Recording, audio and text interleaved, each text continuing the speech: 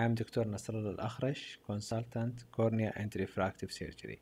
I would like to share this interesting case for a 59-year-old patient presented complaining from decrease of vision, knowing that he has keratoconus and had phaco plus IOL. Then corneal ring was implanted 2 segment, and when doing the pentacam, this is the photo. If you can notice the cornea on the nasal side, it's flat.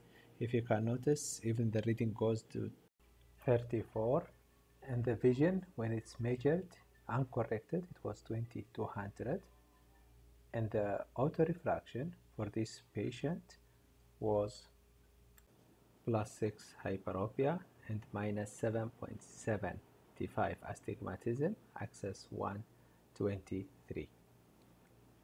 So the plan is to remove the nasal segment, and in this video I am showing the steps of removing the corneal ring.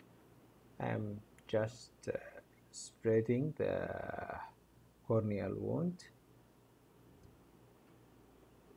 and I am inserting now the inverted Sinsky.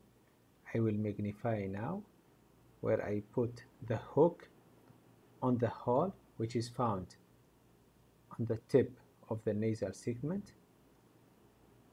I hope it's clear. Then just pull it out.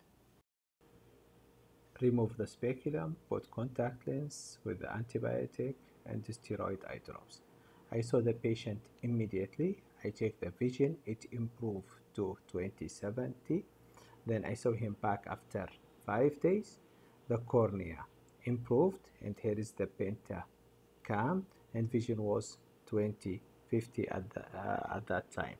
The refraction was +1.75 and astigmatism -0.75, axis 90. Thank you very much.